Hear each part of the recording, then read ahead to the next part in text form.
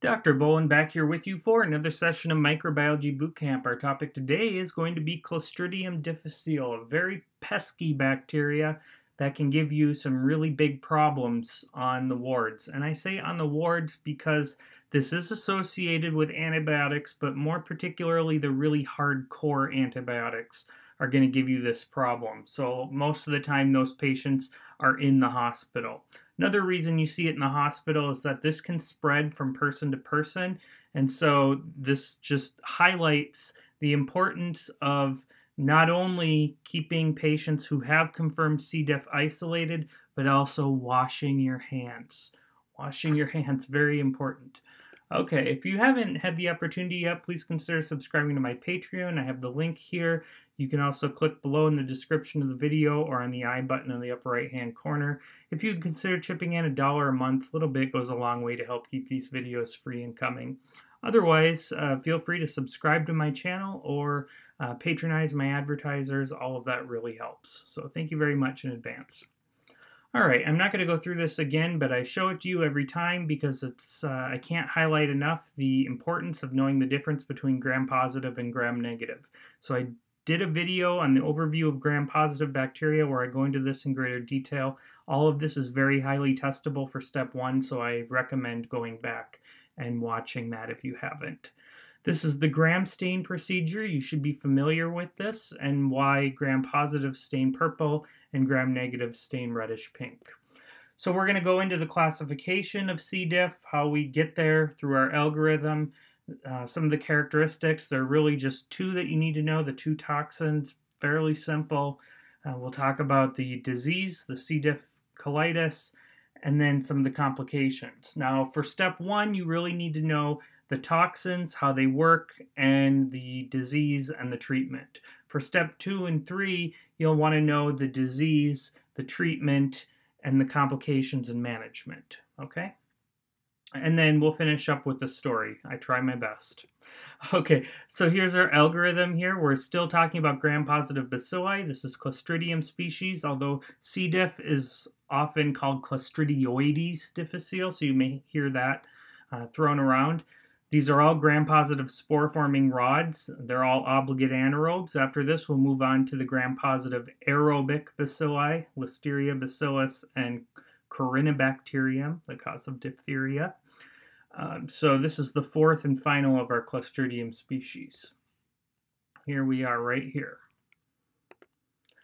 All Clostridium are gram-positive bacilli. They're all obligate anaerobes, and they're all spore-forming. So same song and dance as we've gone through all of the Clostridium species. Now I just want to draw your attention here. If you're looking under the microscope, you may see these what look like little bubbles inside these gram-positive rods. I want you to know that that's the spore. That's not the shape of the bacteria. That's the spore, and you can see the little spores coming out here. That's a spore. That's not the shape of the bacteria. Now, when you see this spore, it can often make it look like a club, but this is not a club-shaped bacteria. Remember that the club-shaped bacteria is Corynebacterium, which we'll talk about later. So know that these are rods. These are not club-shaped. Club-shaped, you should remember, is Corynebacterium, which is the cause of diphtheria. Some characteristics. We got 2 toxins, toxin A and toxin B. Toxin A is the enterotoxin. All you need to know is that it binds the brush border of the intestine, it alters fluid secretion, and that causes diarrhea. If you know that, you're good to go. Toxin B is a little bit more complicated. It gets into the cell, it depolymerizes actin, and results in cell death. And when you have cell death, it's going to form a membrane in the colon. And that's a pseudomembrane. So we call it a pseudomembrane, and that is going to reduce the ability of the colon to absorb water, and that also results in diarrhea. So both of these contribute to diarrhea. The disease caused by C. difficile is called pseudomembranous colitis. You'll also hear C. diff colitis. I want you to first know that this is not the same as antibiotic-associated diarrhea. Antibiotic-associated diarrhea is not necessarily C. diff diarrhea. Antibiotic-associated diarrhea is basically where you take an antibiotic, it alters the flora of the intestine and leads to a diarrhea. Now, C. diff colitis is an antibiotic-associated diarrhea, but not all antibiotic-associated diarrheas form these pseudomembranes. So this is just one flavor of antibiotic-associated diarrhea. But if you hear antibiotic-associated diarrhea, do not assume it's pseudomembranous colitis. That's a big mistake that a lot of people make. The history is always going to include an antecedent antibiotic use. Say that 3 times fast. And in particular, you're going to see clindamycin and fluoroquinolones very strongly associated with C. diff. Also, proton pump inhibitor use is a big risk factor for C. diff. So if you have the two of those together, it can cause some major problems. And that's just because it alters the acidity of what's inside the stomach and ultimately gets to the intestine and makes it more favorable for C. diff proliferation. The symptoms are crampy abdominal pain, very foul-smelling diarrhea, more foul-smelling than usual. Nurses are really good at being able to tell the difference between normal-smelling poop and foul-smelling poop. To me, it all smells bad, but nurses are really good at that. So ask your nurses because they've got a sixth sense for this. You'll also commonly see fever with this. So diarrhea and fever are not common together. A lot of times with like your just run-of-the-mill diarrhea, maybe from IBS or IBD, or diarrhea associated with food poisoning, you're not going to see a fever. So a fever in conjunction with bacteria plus a history of antibiotic use is really a giveaway for C. diff. The diagnosis for boards, it's going to be the stool toxin assay. So you look for the toxin in the stool. There are other ways to diagnose this, but for boards, it's going to be the toxin assay. If you've gotten a CBC on the patient, which you may do anyway, if they've got fever, you would see an elevated white count. And then also, if you're checking the stool for whatever reason, you will see a positive stool guaiac indicating that there are blood cells in the stool, and then a positive lactoferrin, which is a surrogate marker for white blood cells in the stool. The treatment is going to be to stop the antibiotic that was formerly being used that caused the disease in the first place, and then to start oral antibiotics. And it's very important that you use oral antibiotics because that's going to get into the intestine and kill the bacteria.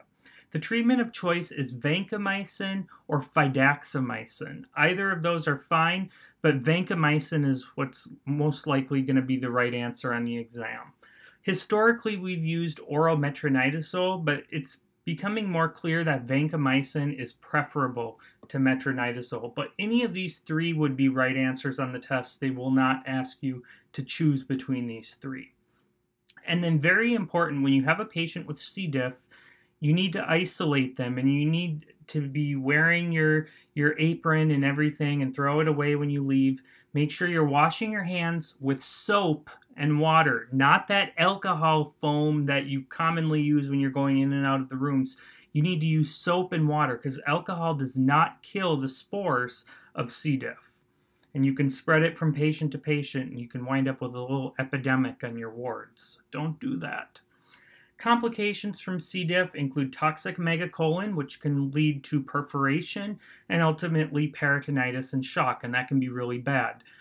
If you suspect this, which you should if the patient's got sudden worsening of abdominal pain, bloating, you should initiate systemic antibiotics. You're going to continue your vancomycin. You'll add IV metronidazole to kill off any bacteria that are causing septicemia to prevent it in the first place. And then you'll want to get a CT to diagnose toxic megacolon if it's there, and then a surgery consult. This is important for step 2 and 3. If you're taking step 1, you don't really need to know this. This is what toxic megacolon looks like on CT. You should know what toxic megacolon looks like on CT if you're taking step 1 just for your GI pathology. This is what it looks like. This is the transverse colon here, obviously very dilated. This is going to give a patient some major bloating. So our story takes place at the Clover Fleece Farm, and I chose that name because it kind of sounds like Clostridium difficile. Maybe kind of, well, close enough. Okay, so we have our two sheep, sheep A and sheep B, and they are dining on some nuts. I don't know, I don't think sheep eat nuts, but they're eating it here.